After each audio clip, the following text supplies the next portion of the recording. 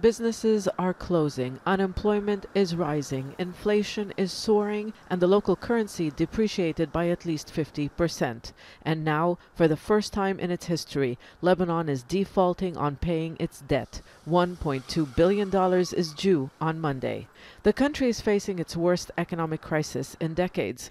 Prime Minister Hassan Diab, who took office in January after massive protests toppled the previous government, told the nation his administration will work on restructuring the debt, which has become too much for the country to bear. Our hard currency reserves are at a critical record low. As a result, the Republic of Lebanon is forced to default the coming March 9th obligation on the Eurobond. These funds must be channeled towards securing the basic necessities for the Lebanese people. People have been on the streets for months demanding a new leadership. They have little faith in a government appointed by the old political class they accuse of corruption. Demonstrators have also vented their anger at banks for imposing capital controls, but bankers are blaming the authorities for looking for an easy way out.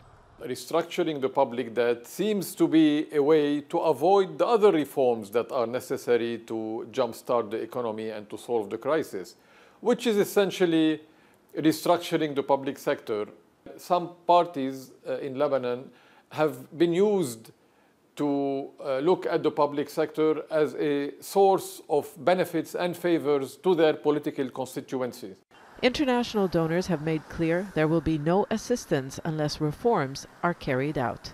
It's not just about implementing reforms. Lebanon's new government does not have many friends. It is seen by the United States and its allies as controlled by Hezbollah, an Iranian-backed group they consider a terrorist organization. And they have been trying to contain Iran's growing influence in the Middle East.